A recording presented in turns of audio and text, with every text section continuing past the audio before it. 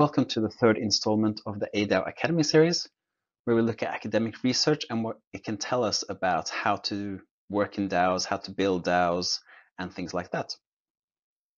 In this video, we'll be talking about the work of Elinor Ostrom, the first woman to win the Nobel Prize in economics.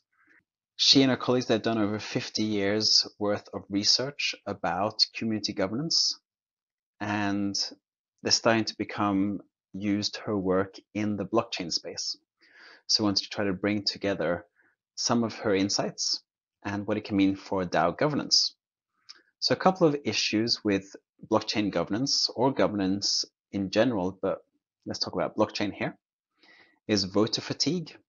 So for example, if you are part of many different protocols or you're part of one protocol and there's lots of votes coming up all the time, or loads of different proposals. So on Cardano, we have, for example, Catalyst, where people might get tired because there's just so many things, impossible to keep tabs on everything. So that's one issue. Another is mismatch between the most invested and knowledgeable people and others who might be in projects. So this is kind of like the skin in the game, but it's not just about amount of tokens. It's not just about financial investment, but it's also about mental and actual work investment. So like what people actually spend time doing. So for example, in a DAO, we might have people who have a lot of a token, but they don't do the day-to-day work of development or marketing, things like this. And so it's too simplistic to say that it's the people with the most tokens who have the most interest and even the best insight on how to do things for the DAO. In many cases, it will be the people who are actually working on the project. But so there's something to discuss there. In any case, it's too simple to say it's just about tokens. There's also something about knowledge and investment in terms of effort. And then just a general lack of understanding of how to do community governance, where we're early, as we say, which also means that there's a lot of experimentation, and some protocol might set up some system and others copy, but that doesn't mean necessarily that just because everybody copies something, that is the right way to do. So instead, it could be good to look at what we have learned from research about how to do community governance and try to use that in our blockchain governance as well. I think it's clear to most people that not all research is created equal. Some research is better than other research. And so we need to look at, is this actually done in a good way? And one of the reasons that Elinor Ostrom received the Nobel Prize in economics was because of her extensive research and using loads of different research methods and doing those in a good way.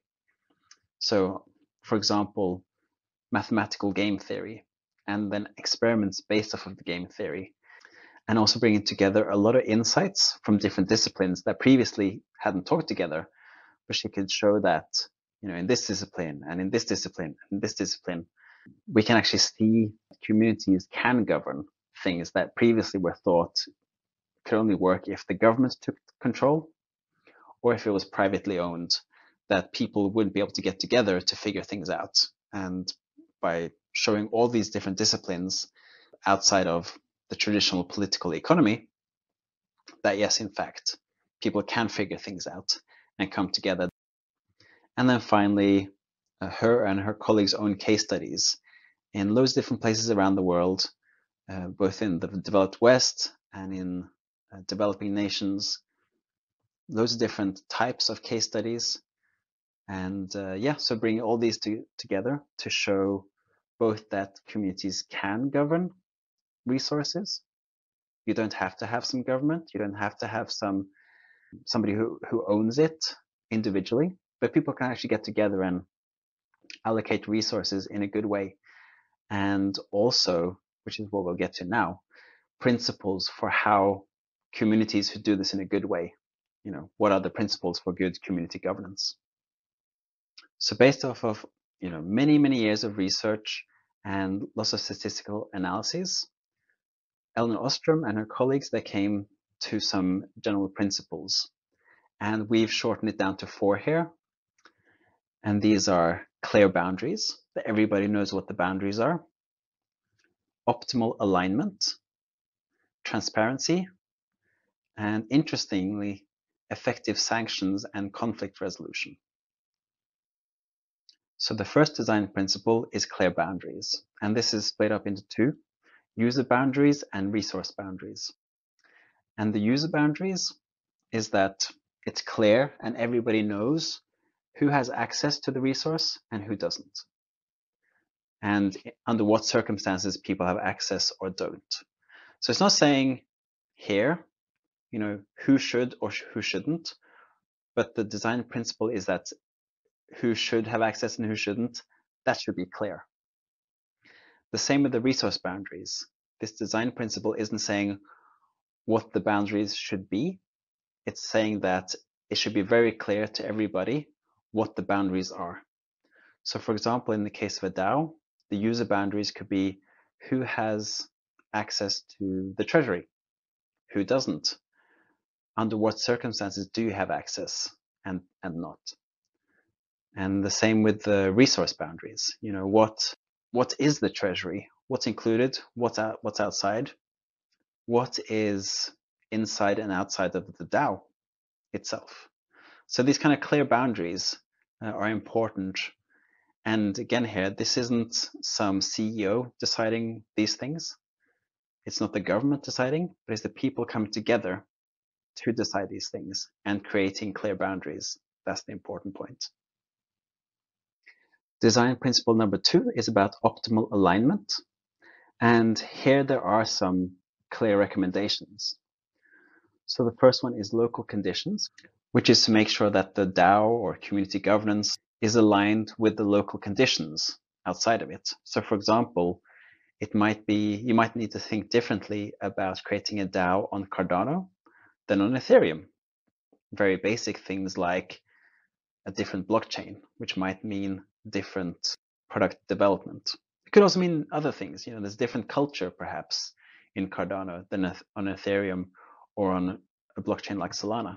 So to think about, are we aligned with the context we find ourselves in? That's the first point, local conditions. The second principle on this list is provision and appropriation, which means that somebody should be able to appropriate or take more of a resource than somebody who has provided more to that resource. So for example, somebody should be able to take out more from a DAO than somebody else who has put more into the DAO. And putting more into the DAO doesn't necessarily have to be just in terms of finances, going back to what we mentioned earlier, but could also be, actual time put in, mental effort, and, we talk about skin in the game. So this is broadening that from just money to also, life, passion, hours in a day, engagement, things like that. So it's just to make sure that the DAO has a good understanding of what people provide and what people get from the DAO, and that those should be aligned and not misaligned. The third one on this list, collective choice arrangements, is somewhat similar to the previous one. It's about that the people who are putting the most into the DAO should have the most say about how the rules are created. Sometimes in the blockchain space, we want to say that it's just fully open, everybody has a say. But what Elinor Ostrom's research shows is that it should be the people who are most affected by and who put most of their value into the organization who have the most say about how things should be run. And this relates to the fourth point, nested enterprises, which means that, for example, in a DAO, you might have different working groups, and that those working groups in their sphere of influence should have more say than everybody who happens to have a governance token within their sphere of expertise and the effort that they put into the work. Design principle 3 is called monitoring by Elinor Ostrom and colleagues, but we've put it here as transparency. it basically means the same thing, but it's more of a blockchain approach to it. So it's not about somebody monitoring somebody else, but it's about everybody being transparent about what they use and how they go about using it. And that also includes, the work that we do and things like this. So transparency so that people can see what's going on, so that we make sure that nothing is overused and that things are going the right way. So in Elinor Ostrom's language, this is about everybody being able to monitor everybody else. And in the blockchain space, it's about having transparency. I'm sure you can see there's two sides of the same coin there, and how that's very important for having community governance of some shared resource. The final design principle is an interesting one in the blockchain space, which has to do with relevant sanctions and effective conflict resolutions. So we might want to say that, everything's open and anybody has access. And in principle, that's probably a good way to go in the start. And what Elinor Ostrom and her colleagues found that in community governance systems that were effective and lasted a long time, they also had this design principle. Graduated sanctions means that the first time somebody does something which goes against the agreed upon rules of that community, again, this isn't some CEO deciding or somebody who owns the protocol individually. It's not some government. It's a community coming together to decide on things. Within that community, it's good to have graduated sanctions, which means that the first time somebody does something that goes against the agreed upon rules, that they're told, for example, please don't do that. This is what we do here instead. And then if the individual follows, everything is great. Then we just continue. If the person again does something that they shouldn't, then there should be some minor penalty. And then if everything works out, great, just continue. If it doesn't, then a more severe penalty. And then onto perhaps removal from the DAO itself. So that's graduated sanctions. That's something that they found in their studies, that the communities who were able to govern well together, they had this principle. The other one was effective conflict resolution mechanisms.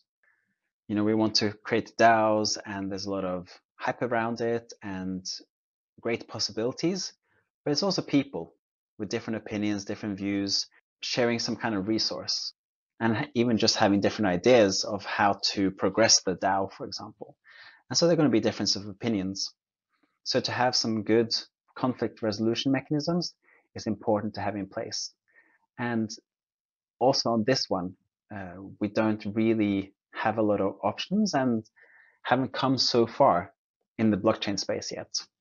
There's something called Kleros courts on Ethereum, which is a kind of decentralized legal system, and which could be good to have something similar perhaps on Cardano. And so what Elinor Ostrom and her colleagues observed is that these were different design principles that were found in the wild, so to speak. She hadn't gone around and taught people how to do these things, but what they saw is that people and groups of people who came together and followed these design principles, that they were able to be effective and use their resources efficiently and sustainably, that they were able to last a long time. So again, in the DAO space, many of these principles, we will see them. However, it will also be important for the projects that are building DAOs to go through these and think through, are we making sure that we have all of these, or do we have a plan for how we will implement them?